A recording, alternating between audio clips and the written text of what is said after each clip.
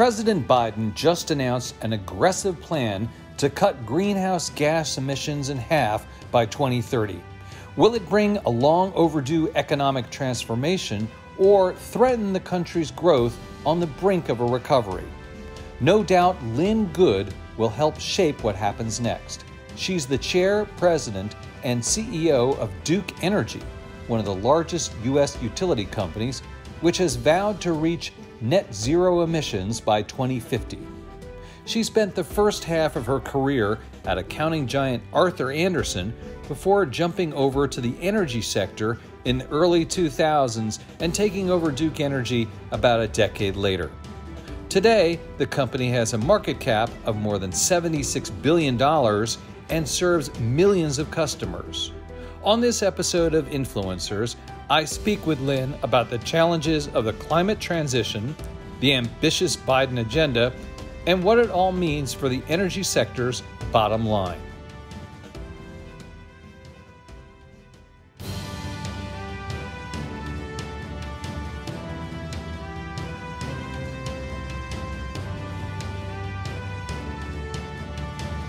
Hello, everyone. I'm Andy Serwer. Welcome to Influencers, and welcome to our guest, Lynn Good, CEO of Duke Energy. Lynn, nice to see you. Andy, thanks so much. It's a pleasure to be here. So climate change is a very big topic right now. It's a big topic in Washington, D.C., of course, and President Biden recently announced a pledge to cut greenhouse gas emissions by at least 50% by 2030. Does that goal make sense for America? Andy, it's a great topic, and it's certainly a current one. I have been spending a lot of time on climate for a long time, and certainly the pace in 2021 has picked up. You know, Duke Energy is a believer in reducing carbon emissions, and we have been at the work of reducing emissions really for about a decade. So our carbon emissions are down 40% from 2005 as I sit here today. And our goal is to be at least 50% by 2030. I think as the president talks about his goals, he's talking about an economy-wide goal, so also taking in transportation, also in industry and business use of carbon. And so I do think there's a shared goal, a common goal to reduce carbon emissions.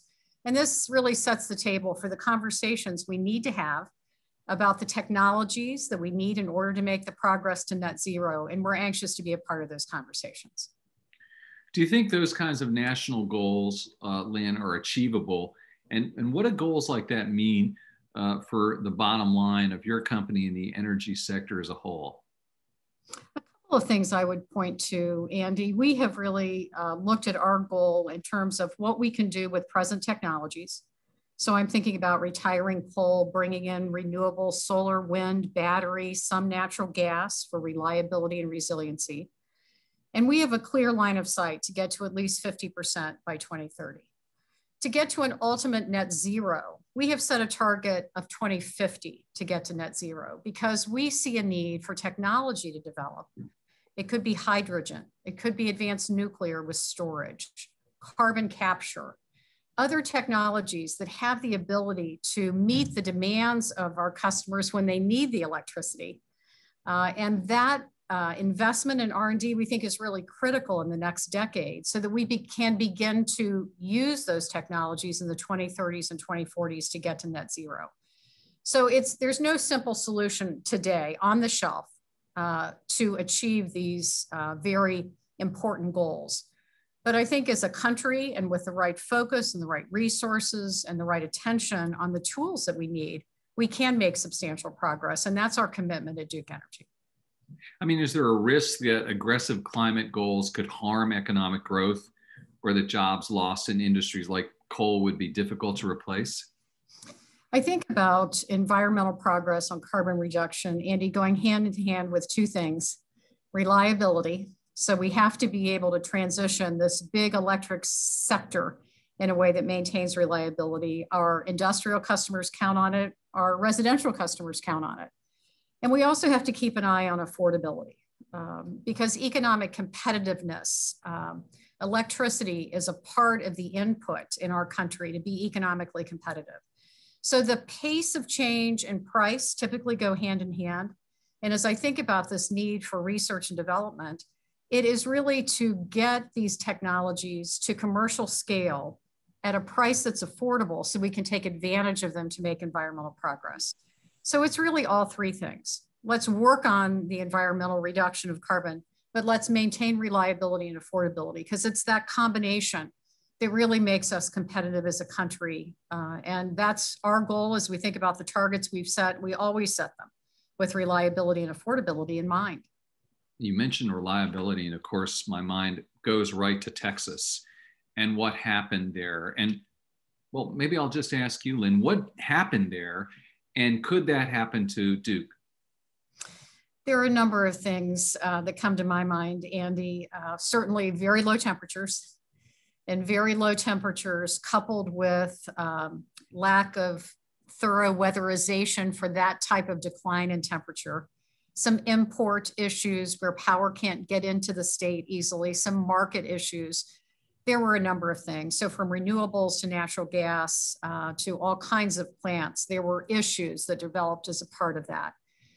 And so we are taking this as an opportunity to relook at our weatherization, relook at our import capacity, relook at our diversity of fuels, relook at dual fuel capability. So we're not dependent on just one fuel at a site. And I think it's an opportunity for the industry to learn. There are some differences at Duke. We operate in a regulated market. We have very well understood capacity requirements. We survived the polar vortex and have specific weatherization that has to occur. And because we're in the hurricane zone, we have an opportunity to look at our grid and grid investment over and over to make sure we're investing there. And then dual fuel and diverse fuel capabilities are something that we've had for a long time. So I think what Texas has done is really elevate the conversation about the importance of reliability, because when you go through any form of transformation of this energy sector, you can't walk away from it. Our customers are counting on it. And so we'll take this opportunity to learn and refresh. If there's anything that we can do differently and better to make sure our customers have power, we will certainly do that. Yeah, it's interesting because I did pick up on the fact that you were accentuating reliability, and maybe that does come to the fore when you see something like that happening in another state like that. Let me ask you, there's so much conversation now about climate change and reducing your carbon footprint. Do you get a little frustrated sometimes that people sort of overlook the fact, oh, well, we're turning on the lights every day and this does that, but you better reduce your carbon footprint? I mean, do people sort of overlook that, it seems to you? It's an interesting question, Andy, because I do think our industry, like a lot of industries, has been back of mind for a long time. You can go a lifetime without seeing how power is actually produced, because they're in areas outside of our urban center, et cetera. And we want you to count on us when you flip a switch without worrying about whether reliability is there. So I do think there's been some call to educate on the complexity of what we do. And as I talk with policymakers, and I certainly talk with our regulators, I talk with the agencies at the federal level, they understand the complexity of the bulk power system, how generation and transmission and distribution all have to work together. They appreciate there's no single solution, that the strength of our industry has really been built on diverse resources over a long period of time. But I do think there's a need to educate and talk about how to bring reliability and complex systems together with environmental goals. And that's certainly our commitment here at Duke. What does the future mix of energy, sources of energy look like in terms of electricity down the road? You mentioned we have coal and natural gas. There's renewables. You mentioned next-gen nuclear. What's your best guess, Lynn? Sure. I think I'd go to renewables first, Andy. I look at the renewables that we operate today. We will double renewable capacity by 2025. We will triple it by 2030, and it'll be 40% plus of our energy mix by 2050. So renewables, associated battery storage that might be complementary to that, I think just increases. For us, I would put nuclear right at the top of the list as well. So Duke is the largest operator of regulated nuclear plants in the US.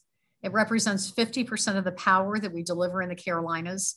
Maintaining those carbon-free nuclear resources is very important to achieving these environmental goals, because I don't have a resource to replace nuclear with that's carbon free and provides the stable all the time energy that it supplies.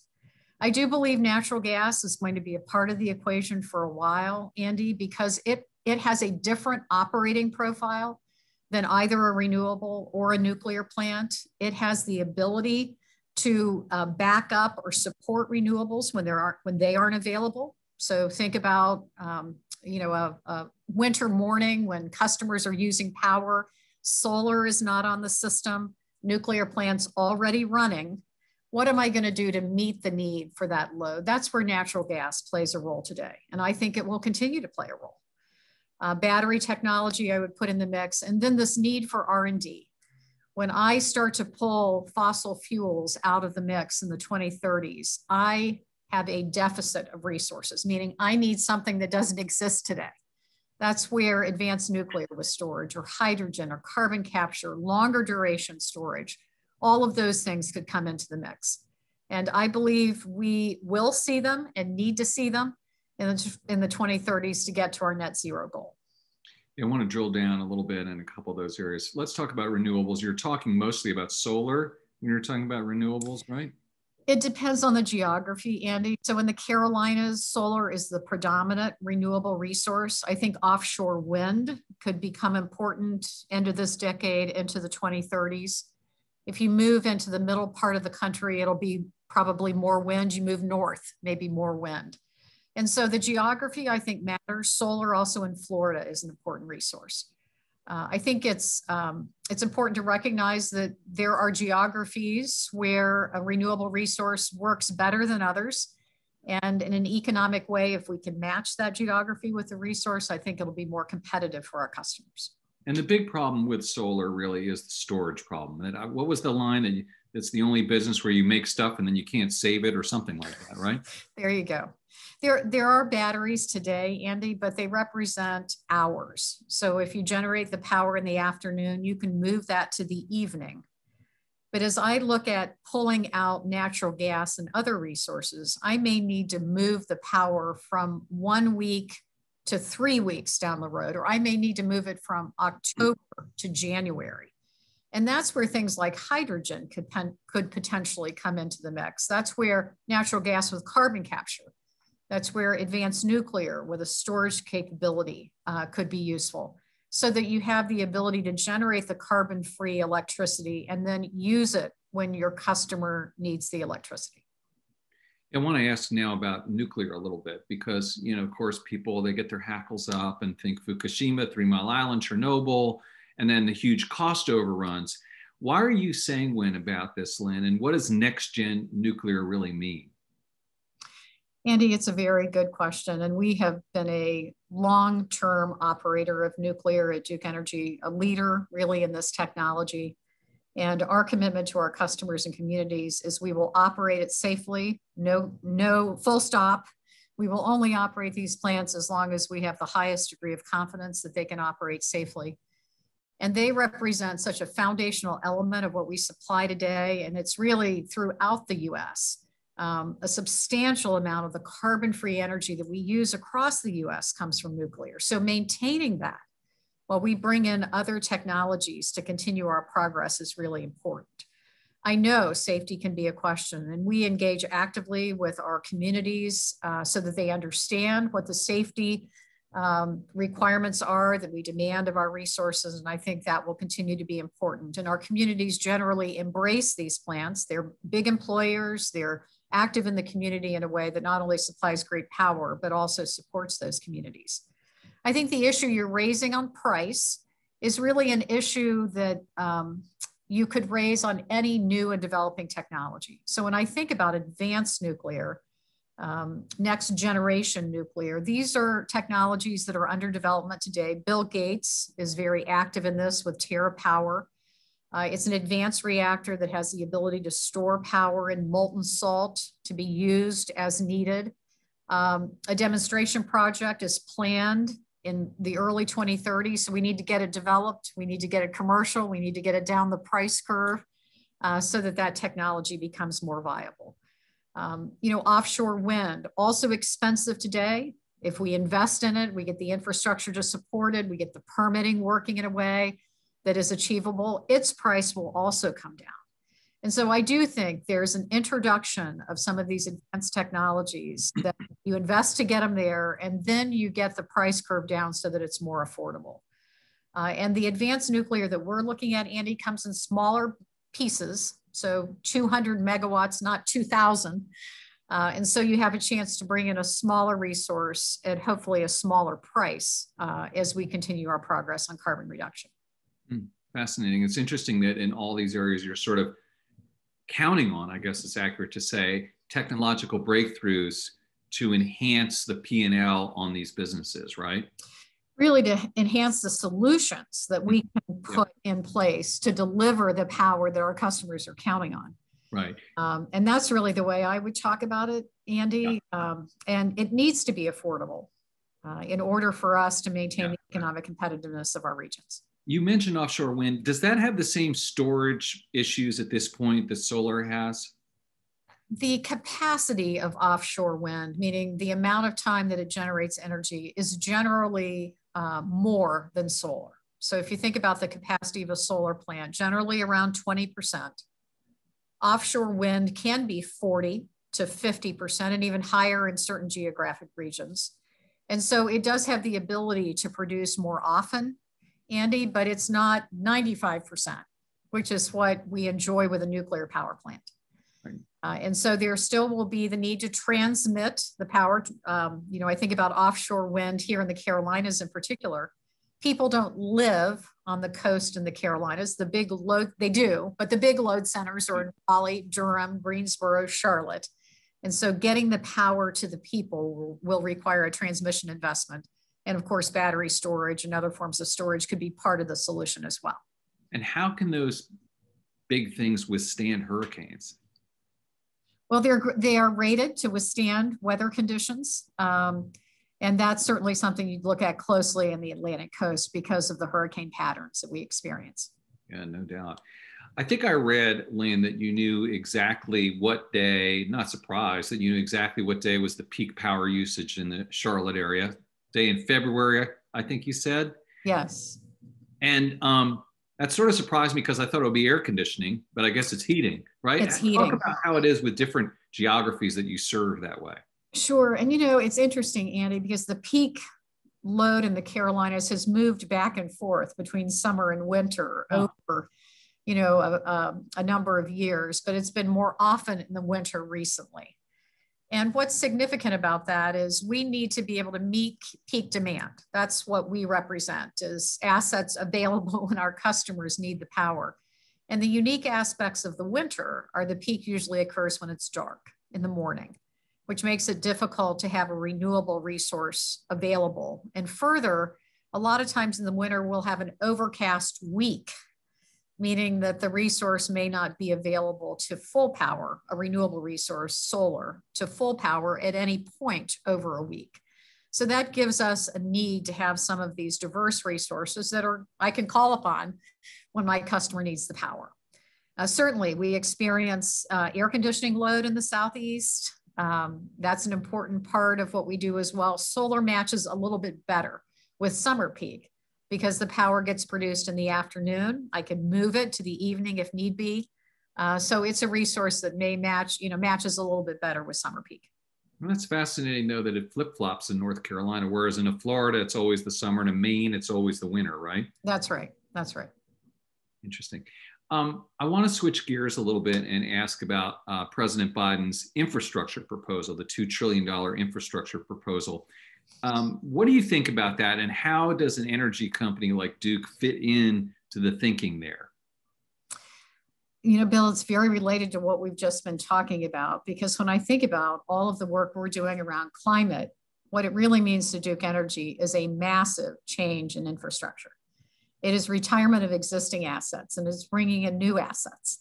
And it's, investing in the grid for reliability and the ability to incorporate all these renewables.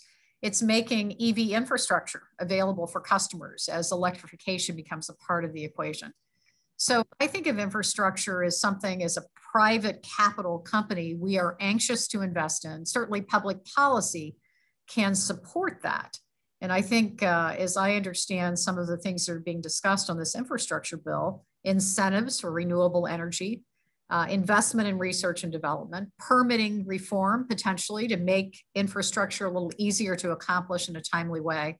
So we are engaged in the conversation looking for whether or not there's any alignment around what the president is trying to achieve and what we're trying to achieve with the infrastructure bill to achieve our climate goals. Another development in the Biden administration is tax reform, corporate tax reform. And, you were an accountant, right? Yes. Still are, I guess. So I want to maybe by degree. I'm not right. I don't hold any certificates anymore, Andy. Right. There you go. I want to ask you about the tax burden that you pay. And, is it enough? Should you pay more? What do you think about tax reform when it comes to your company? I think there are a couple of things I would talk about, Andy. And as tax reform is being discussed, one of the things that is being discussed is tax incentives around this clean energy transition. So tax incentives for electrification, electric vehicles, EV infrastructure, perhaps battery storage, perhaps extension of tax incentives for wind and solar. So I think all of those things are complementary to the clean energy transition that we're talking about. But one of the things that's unique about a regulated company like Duke Energy is income taxes are part of the cost of delivering electricity. And so what I mean by that is when tax rates came down, I reduced the cost of electricity to my customers by over $1 billion. It did not stay in the corporate coffers of Duke Energy. It flowed right to customers. And similarly, if taxes rise, it becomes something that we'll work with our regulators and customers on to try to minimize the impact. So it is just part of what a regulated company does. And so we're focused, of course, on this within that construct of affordability and also the incentives to help align with the clean energy transition. Lynn, talk about the past 12 months and COVID and how that impacted the business and then also other constituents, which is to say employees, and where do you think things are right now? Sure. Andy, it was a moment, I guess, about a year ago, right, in March, where we were trying to decide how do we work in an environment called a pandemic. And for Duke, if you think about our employees in power plants, our line workers that are so important for storm restoration and maintaining reliable power, about 50%, 40 to 50% of our workforce has been in the workplace, in the field, absolutely every day. And maintaining safety, temperature checking, masking, social distancing, changing our processes so people aren't gathering, changing the way we do hurricane restoration because we can't house and feed people the same way. All of that has been a keen focus because keeping our employees safe is job one at Duke Energy. The other part of the employee base, we enabled to work remotely, much like you're doing, putting technology and other resources in place so our employees could work safely that way. And then in terms of the business, we suffered a decline in electric usage, really driven by our industrial customers as they were figuring out how are we going to deal with the pandemic. And then our commercial customers, colleges and universities, retail, restaurants, think about all the challenges small businesses have had. So we had a decline in electric load as a result of that. What sort of a decline was it? Was it 10%, 30%? How do you characterize it? No, by class, it could have been 10 to 15 early on in the industrial segment. For the whole year, though, Andy, it was about 3%, right. All of 2020. Did you see an increase in consumer because people were at home doing? We saw an increase in residential, exactly the case. And so as we sit here today, we are optimistic about the rebound, but we still believe it's going to take us until 2022 to get back to 2019 levels. Okay. In terms of electric sales. We were also really active with customers because this wasn't just a pandemic, it was an economic issue. So we suspended disconnects, we waived late payment fees. We did all kinds of things to try to support customers during this time. And that has been an important part of our work through this entire period. And we're pleased to see a number of our small businesses reopening and customers getting back on their feet. So it was not only a health issue, it was an economic issue.